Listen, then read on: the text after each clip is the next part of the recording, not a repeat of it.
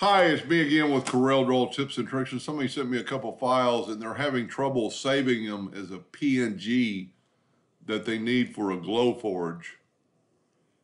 And if you take this pistol and go to Save As, your selections are somewhat extensive, but there's no PNG. So the person is having to save them as Corel, open them up in Corel Paint, and then save them. But you can export it.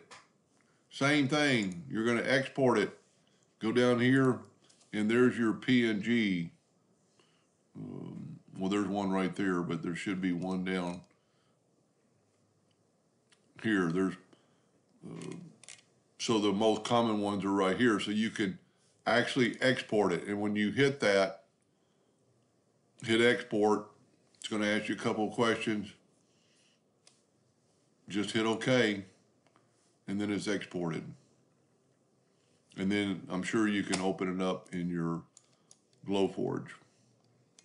Anyway, pretty good drawing. I would probably straighten up some of the lines a little bit, but that's just me. So to do that, you would go to Object, Group, and Ungroup, get your Shape tool, and maybe take away some of these nodes on that top part. Just make a cleaner, especially on the edges. I mean, there's a lot of work you could do on it, but to make it easy on yourself, just delete some nodes that are in between two nodes. Maybe even on this pistol, the rounded part doesn't bother me.